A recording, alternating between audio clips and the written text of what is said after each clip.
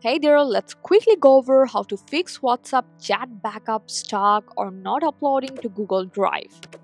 So to fix it, first you have to open up your WhatsApp and head into settings.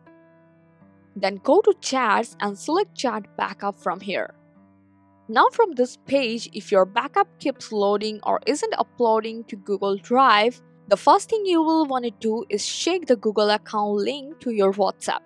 From here, you have to make sure the Gmail account has enough storage available. If it's full or creating any problem, you have to switch another account. Still stuck? No worries, just press and hold the WhatsApp icon and head over to App Info. And from this page, scroll down to battery usage and make sure it's set to unrestricted. This gives WhatsApp full permission to back up in the background. And at the same time, from the storage section, you can clear the cache for restart your WhatsApp. And lastly, if things still don't move, try switching your internet connection.